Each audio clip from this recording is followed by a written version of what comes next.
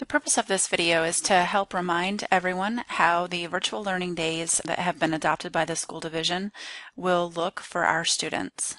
October 8th and November 6th, which are already scheduled days off for students, will be used to bank 2 full instructional days for the 18-19 school year. In advance of these days, students will be assigned virtual learning experiences which they may complete on the day off or over a designated 10-day window of time.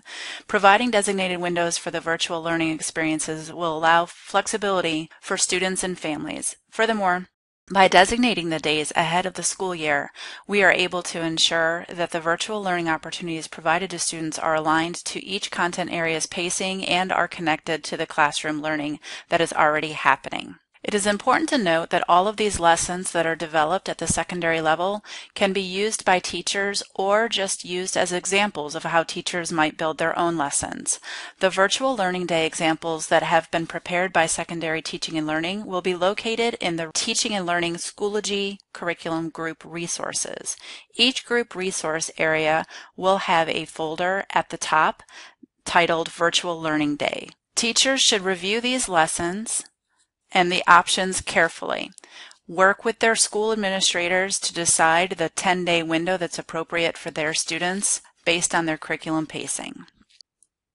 In order to ensure access to the virtual learning day materials, it's important that teachers have joined their curriculum groups.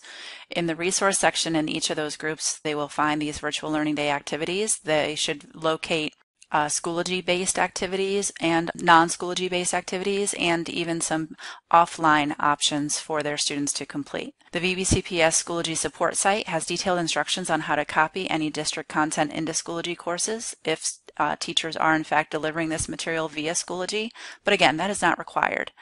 For instructions on how to copy district content, including items located in the Virtual Learning Day folders, into your courses or sandbox, click on the Schoology support button at the bottom of the Schoology page. When visiting the Schoology support site, notice that we do have a site specifically for VBCPS Schoology help. The instructional staff section will include a lot of resources for our staff, including how to copy district content into courses. Additional questions regarding the setup of any Google Drive assignments or completion rule workflows should be directed to the ITSs. Questions regarding content should be directed to your curriculum team.